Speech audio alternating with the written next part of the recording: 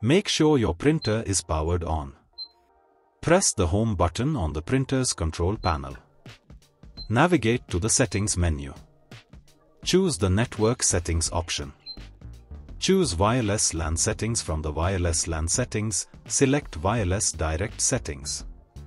Enable the Wireless Direct mode.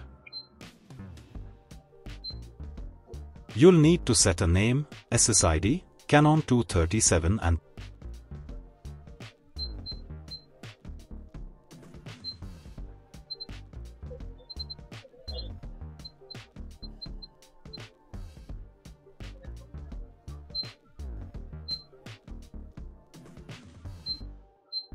password 1234567890 for the Wi-Fi network.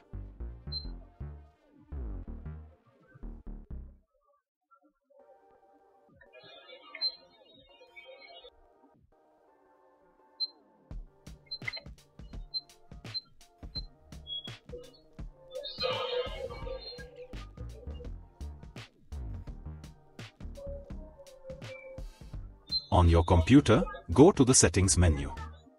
Look for the Wi-Fi settings and turn on Wi-Fi. Wait for your PC to detect available Wi-Fi networks. Look for the network name starting with Canon 237. XX represents a unique combination of numbers and letters. Tap on the network name to connect to it. If prompted, enter the Wi-Fi direct password displayed on the printers. Open Control Panel. In the Control Panel window, click on View Devices and Printers. Click on the Add a Printer. Windows will search for available printers.